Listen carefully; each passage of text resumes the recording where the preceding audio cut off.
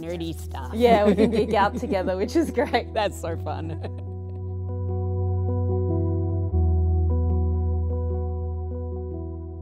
We're talking about self-portrait. It's part of Breaking the Binaries. It's a really exciting project that uses AI image classification and gender and generation of new images and augmented reality and buzzword. So many technologies. So many technologies. It took me, I reckon it took me about 2 weeks to be like, so what's stable diffusion? What's replicate? Which one is doing what? How does it all connect? But I guess like with your research, it's about getting deep into those topics. Yes. Whereas I feel like as a creative practitioner on my end, we stay quite surface level, I guess, on topics and concepts and focus more on how are people going to use it and how people are going to interact with this particular artwork. While I did respond to the project brief, I actually didn't, it was with a different project entirely. And Ari came back to me quite late and went, hey, you know, we're not going with this project, but do you think you could do something kind of, you know, we want to do something a bit, you know, interesting with augmented reality and, you know, portraiture, and do you think you've got some ideas around that? And I was like, yeah, okay, what if we used stable diffusion, and what if we did this, this, and this? And I put together a quick demo, and they were like, yes, Ari and Tilly were, boom, let's go. And I'm like, oh no. And they said, how comfortable are you with user experience and user interfaces? And I went, I am not. And they went, we've got just the person for you.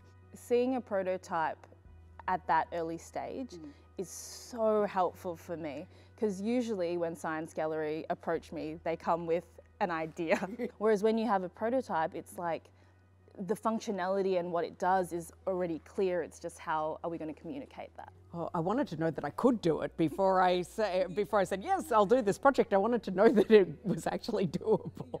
The original place was very different to what it is now. And it was always about gender though, and about how these systems create images around gender. So we're looking at stable diffusion, which is a latent diffusion generator. So it uses text prompts to create an image through something called diffusion, where it creates like noise on a TV that it then resolves into an image. This was brand new technology when they approached me, and I was like, I don't know, can I do this? And it was so much fun to sort of go, I know that there's biases in these systems. How can we interrogate that? How can we explore that? What can we do to bring it out to show the biases? And yeah, I think that we've been really successful in our exploration of the words behind the biases and the terminology and the labels that AI attaches to us.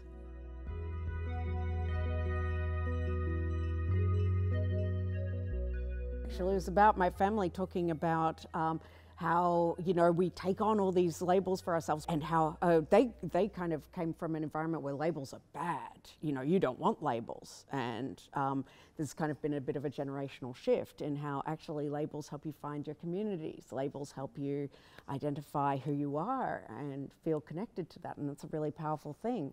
This was about, in a way, it was about the idea of claiming those labels for yourself. For me, I didn't really quite, I guess, understand, the depth of a label and what it actually means. I've never really thought about it, you know. So when I heard you say that story, it kind of shifted things a lot for me in terms of how I viewed the project and how important it was to kind of work on that element of interactivity where people aren't just generating, but they're actually claiming those labels for themselves. That shifts the whole work to something completely different to what we started off with, which was just kind of prompts, I guess, given to the machine to interpret. AI profiles us every day with what we're doing. It profiles our interactions on social media, it profiles our music, it profiles our videos, it profiles the way we write, the way we walk, our faces, our everything is profiled constantly, and we have no say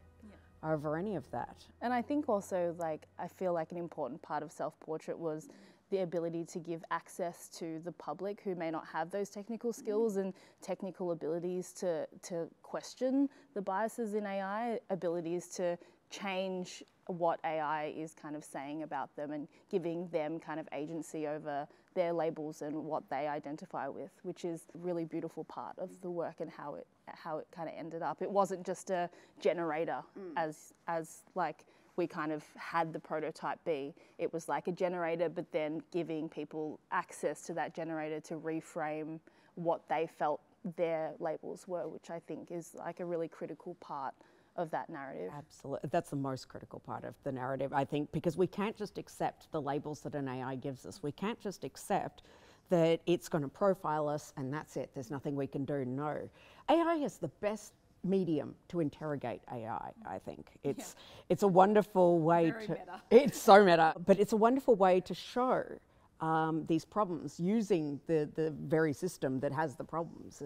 It becomes a way to clearly illustrate it, that I think that making work in a more traditional format might not succeed in. Yeah, totally. That's why I love working with artists that have like technical capabilities, because you are doing that. You're using technology to question technology, and it's really, I guess, current. It's the technology of now and what people are actually using and questioning that now, which is, I think, super important, as opposed to something that's static, and like as soon as you make a static work, essentially it almost degrades in its ability to talk about technology now, because it's not evolving with that technology. It's kind of it is just what it is at that current time, which I think, is really important in digital works.